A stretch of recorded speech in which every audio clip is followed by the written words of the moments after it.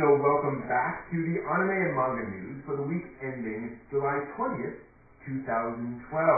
Starting with some surprise news about the re-release of Super Dimension Fortress Macross Do You Remember Love? That's right, the classic anime film is getting a re-release on Blu-ray, and it has been revealed that the Blu-ray will have both the original and a remastered version that will include new scenes and new angles.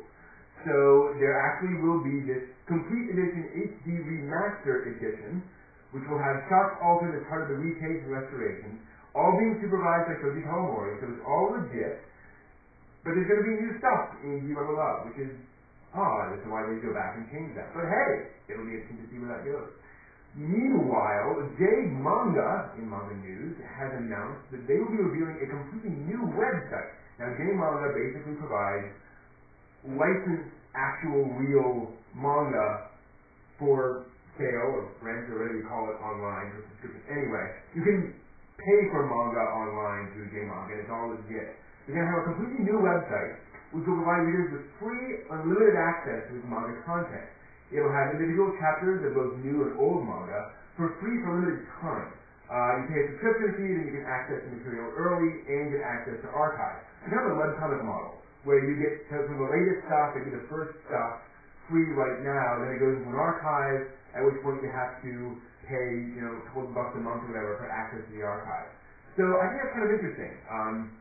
They said it will have some chapters of new series. They will also be released close to the Japanese debut, so they can get those out more quickly. And then for older manga, they'll release one chapter at a time. They'll include shonen, shoujo, yaoi, and yuri titles, well-known and lesser-known titles, including stuff targeted for adults. So it'll take a whole range of stuff. For context, JManga is sort of the front end of 39 different Japanese publishers. Kind of everyone's in here. So certainly a pretty cool thing. So we'll see where that goes. The good news for manga in general, because this means you can actually get money going right back to the original creators pretty quickly. There's a relatively direct stream there, back to publishers at least. So that's a good thing. So we'll see where that goes. Meanwhile, still in manga news, Katsuhiro Otomo has announced, Katsuhiro Otomo, it has been announced, is going to be inducted into the Eisner Award Hall of Fame. Katsuhiro Otomo is the creator of, oh gosh, Akira, Steam Boy, Memories, and other things. And so he's going to be in the Eisner Hall of Fame, which is an American award for comic greatness. He is only the fourth Japanese inductee ever, and the first one in 8 years. Not a lot of mangaka in the Eisner Hall of Fame. The others were Tezuka, Kazuo Kote, and Goseki Kojima. The others include, Will Eisner, Stan Lee, Mobius, Rinja McKay, ones you would probably recognize if you're familiar with comic past. So, good on Otomo for being in there. Those are certainly works that have been both considered classics and also considered serious works of art in their field. So, good on you there. Moving on to Dragon Ball Z news. More news on the new DBZ film to be released next year. It will be set between chapters 517 and chapter 518 of the original manga. You don't know what that is? Okay. So it's basically right after the battle with Majin Buu in the Lost Decade during that. Krillin, Piccolo, Vegeta, and other familiar characters will appear in the film, and it's not a spin-off. It is an actual official story set in the actual timeline, so it will be canon. And again, Akira Toriyama is deeply involved in the screenwriting and all that sort of process. So it's real stuff here, folks. Moving on to Evangelion news, because Evangelion is supposed to die. So if you're going to be in San Francisco in August 25th to 26th, either of those dates, you can be part of the Evangelion Real Escape Game Cross Evangelion Escape from an Angel game, which is a multiplayer game played in real life. So you personally show up, and you're part of this, not kind of alternate reality, but a real reality game. The poster image describes it as follows. A secret nerve outpost is suddenly surrounded by hostiles. The operatives are trapped by group of invisible angels. Suddenly, a strange melody can be heard. An acoustic code comes through on Magi. As a nerd agent, you must now figure out how to escape from the mysterious place, if you can. So it's sort of a live-action role-playing puzzle game type thing. The genre is called real escape games in Japan. You have to solve puzzles and use real life settings to win the game. This game actually debuted in Japan last year and has been played by over 10,000 study otaku over there. So it'll run 8 times a day during a couple days in August. More information, head over to animenewsnetwork.com. $20 advance tickets, $30 at the door.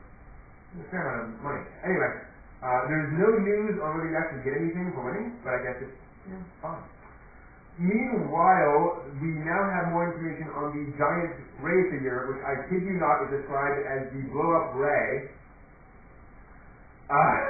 which is the 18-meter tall, roughly 18 yards tall Ray Ayanami figure that was installed at inside the MTV Tower in Tokyo as part of an expo event.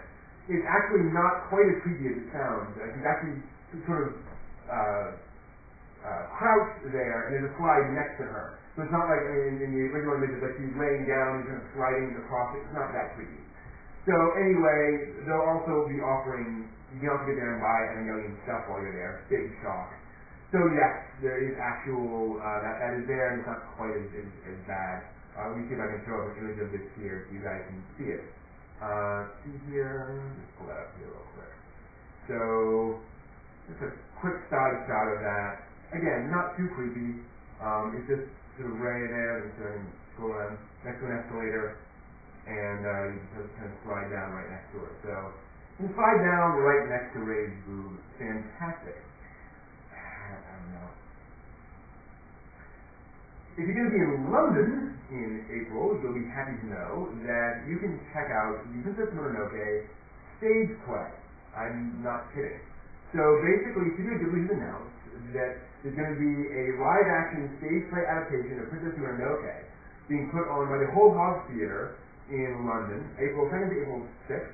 Tickets are now on sale. It has been developed in cooperation with Studio Ghibli for over a year, so it's not just they decided to do this, they are actually working out how to do this with Studio Ghibli. Classic. Performances will feature giant puppets made from recycled materials and original live music. Awesome. So, yeah, basically a big play version. When you think about it, you could pretty well reorient that, considering that there's basically 2 sets, the Forest and Iron House. So I think you can actually make that work. A couple other little odd bits of news to finish up. The Lawson convenience store chain in Japan has announced that you'll be able to play an augmented reality, not quite a game, it'll be an augmented reality app featuring Yui from K-On! So basically, you can hold your smartphone and pan it around a Lawson convenience store, and you'll see Yui standing there, and you can interact with her, and she'll say things, I guess. So you'll be able to touch the screen, causing her to react and speak. Hopefully it's not as creepy as that massage game. Anyway, it's a gimmick, and it's a way of doing that. And I actually think it's a neat idea, because it gives you a chance to kind of cross the boundaries between anime and real life. It's a fun way of experiencing a story, seeing a character around there, and mapping their personality onto the character is good. I think a neat experiment. Finally, this is pretty cool. Akihiko today, the actual astronaut, who is currently on the International Space Station. He was blasted off on a Soyuz rocket earlier this week, I believe. There's an announcement that he's going to be recording from the ISS a part in an anime. He will be recording something for the Space Brothers anime series, and he'll be playing himself, and they're basically going to record this on the ISS and beam it back down to Earth for inclusion into Space Brothers. I think it's a pretty neat idea. This will be the world's first voice acting performance from space. So just in case you wondered where the world's space programs are going, that's it, voice acting. So that's all the news for this week. Thank you. I hope to see you all next week on the Friday Go Fast. See you.